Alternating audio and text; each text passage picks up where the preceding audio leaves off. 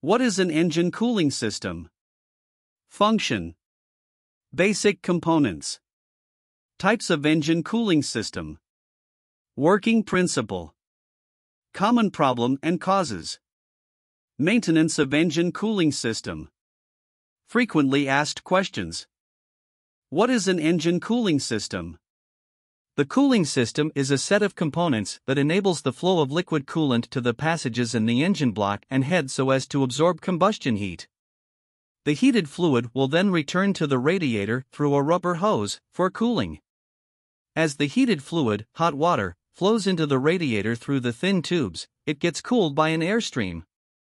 Modern internal combustion engines cooled with both water and air, but some engine uses either air or liquid to remove the waste heat from the engine.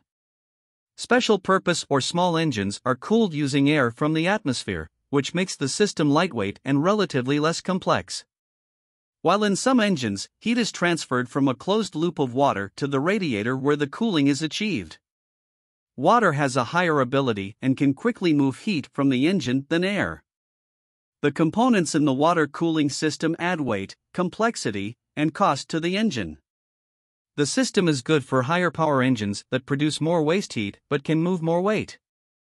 Function of engine cooling system. The essence of the cooling system in IC engines is because the temperature of the burning gases in the engine cylinder is up to 1500 to 2000 degrees centigrade. This is above the melting point of the material of the cylinder head and body of the engine. Therefore, if the heat is not dissipated, serious problem and failure occur to the cylinder material. Another function of the cooling system in the automobile engine is to reduce the temperature of lubricating oil that lubricates and cools the moving parts. Very high temperature causes the film to the lubricating oil to get oxidized, which produce carbon deposit on the surface. This often results in piston seizure, because too much heat removal lowers the thermal efficiency of the engine. The system is designed to remove at least 30% of the heat generated the combustion chamber. A functional cooling system should be able to remove heat at a fast rate when the engine is hot. Engines are cooled during the starting. Much cooling is not needed so that the working parts can reach their working temperature in a short time. Higher temperatures lower the volumetric efficiency of the engine. And because of overheating, larger temperature differences will result in distortion of the engine components due to the thermal stresses set up. For this, a functional cooling system is required to keep the temperature variation normal. Basic components of engine cooling system. Radiator. High temperature fluid flows inside the radiator through a hose. This heated fluid is then transferred from the tube to the airstream, which is then blown away to the atmosphere. Cooling fan. The cooling fan is located a bit after the radiator, which is closest to the engine. The part is designed to protect fingers and direct airflow. It blows air to the radiator to cool the hot fluid while the engine is running, so the fan helps to cool down the temperature of the radiator. A modern electric fan is controlled by the vehicle's computer.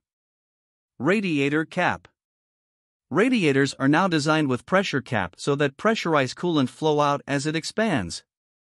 Thus, the function of the pressurized cap is to maintain pressure in the cooling system up to a certain point. This cap featured a spring valve, calibrated to the correct pounds per square inch.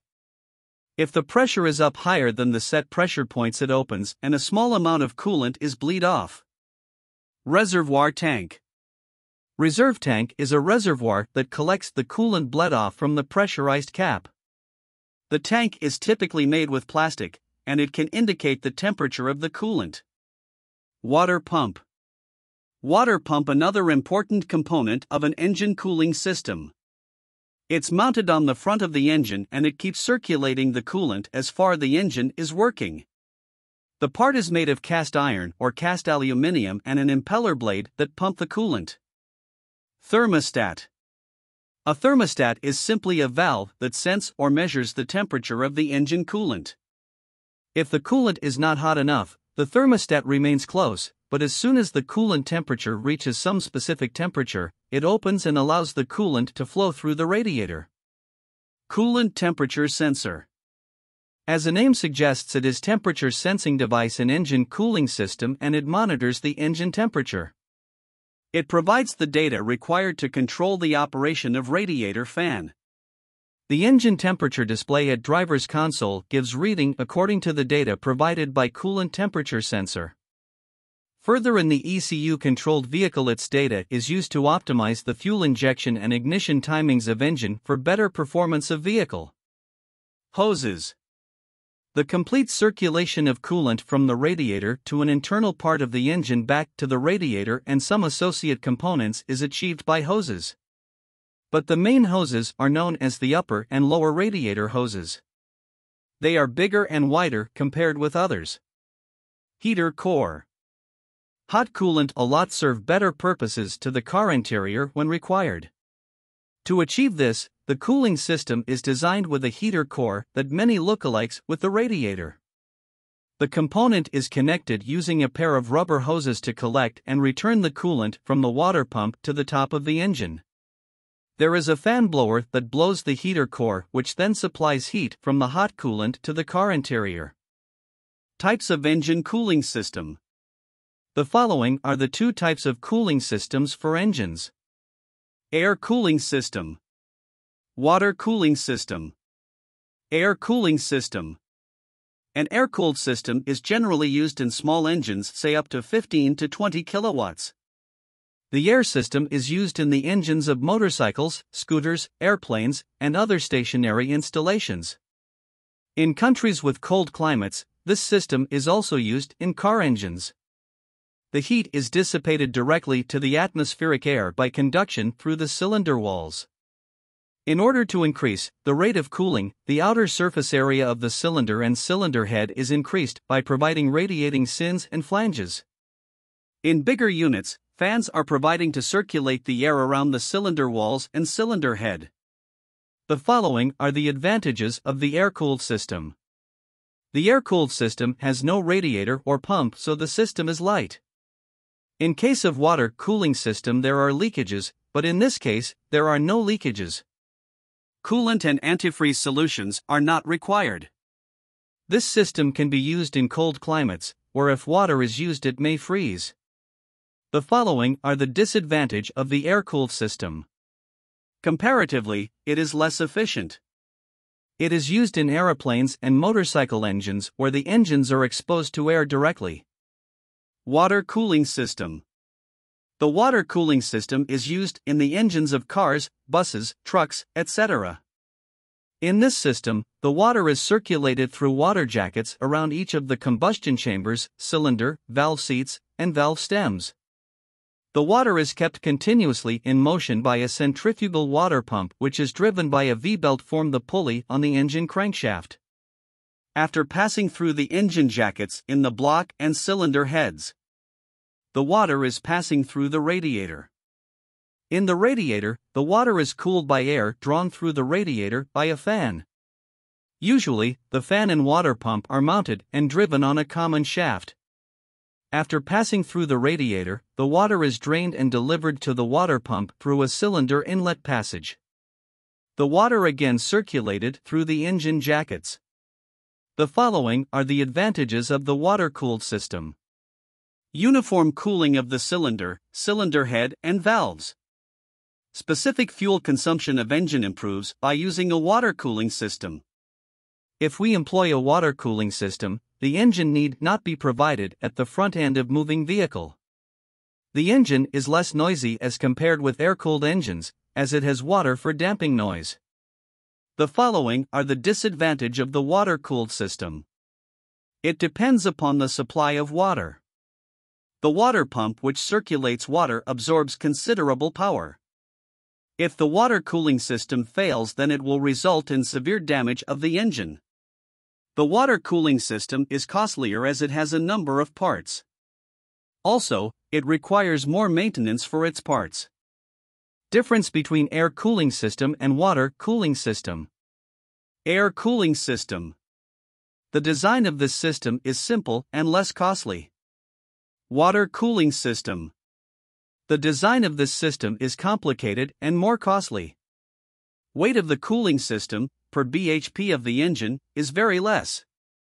Weight of the cooling system per bhp the engine in much more. The fuel consumption per bhp of the engine is more. The fuel consumption per bhp the engine is less. Its installation and maintenance are very easy and less costly. Its installation and maintenance is difficult and more costly. There is no danger of leakage or freezing of the coolant. There is a danger of leakage or freezing of the coolant. It works smoothly and continuously. Moreover, it does not depend on any coolant. If the system fails, it may cause serious damage to the engine within a short time. Working principle of engine cooling system. Just as earlier mentioned, the automotive cooling system is of two types. In this explanation, we'll be covering the working of water cooling system. The system is made of passages inside the engine block and heads and a water pump that circulate the coolant. It is also made of a thermostat that controls the temperature of the coolant and a radiator cap to control the pressure of the system. The coolant flow to all these spots with the aid of interconnected hoses. Water cooling system work by transferring liquid coolant through passages in the engine block and heads. The coolant flows from the radiator to absorb excessive heat production during the combustion process. After the coolant receives the hotness, it's transferred to the radiator through a rubber hose. As soon as the hot coolant enters the radiator, cooling begins. The cooling is achieved by the airstream entering the engine compartment from the front side of the vehicle. After the coolant is cooled, it returns to the engine to carry out the same process. The water pump helps the circulation of coolant to enter toward the hidden passages.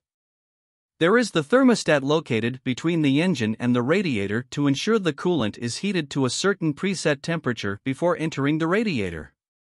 The thermostat remains close if it senses cooled coolant, so instead of stopping the circulation process, it then bypasses the radiator and returns to the engine. The cooling system is designed with a pressurizing valve to prevent the coolant from boiling.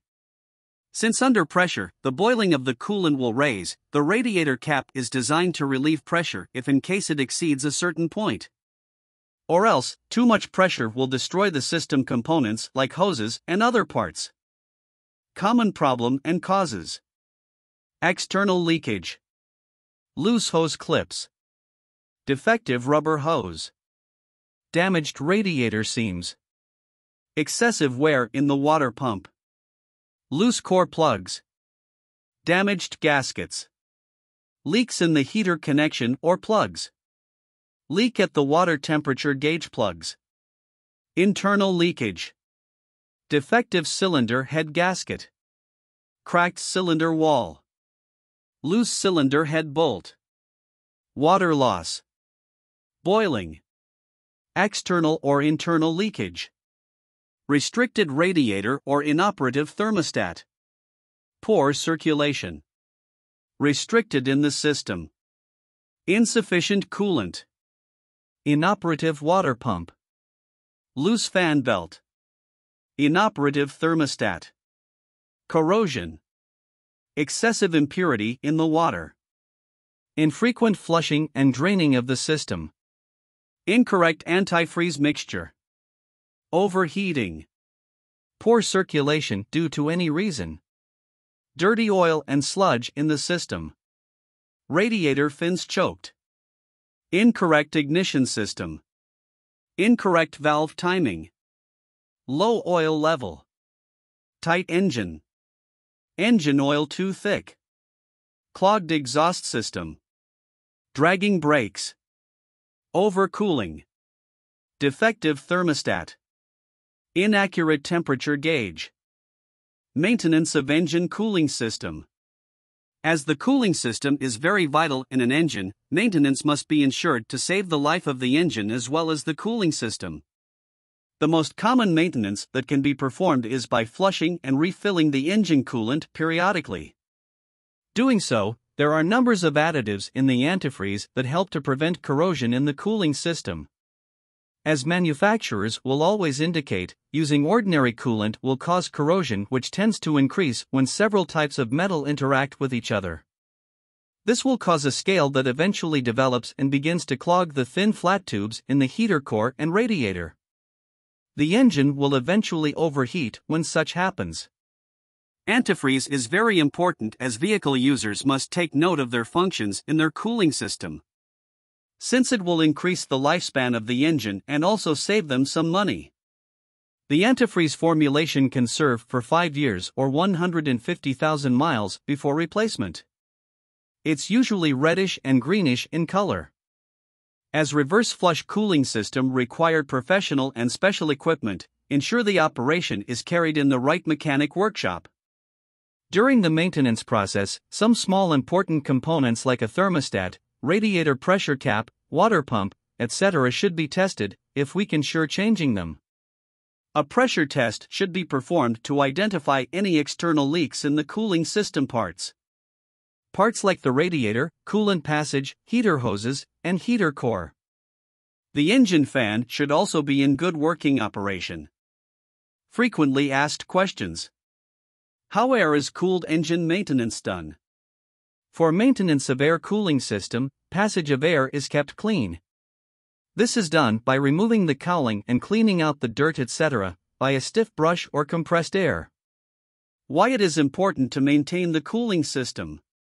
Keeping your cooling system running efficiently allows your car to run at optimal performance no matter what Mother Nature throws your way.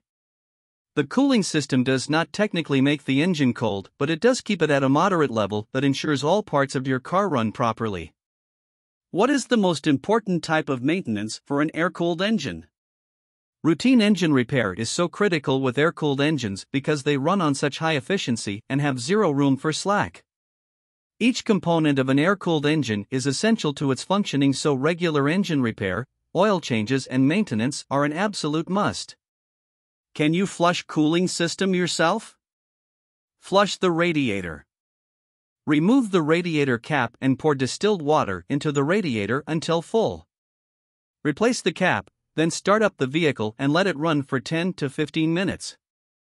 This will work the distilled water into the engine, flushing out any loose debris or corrosion along with the last of the old antifreeze.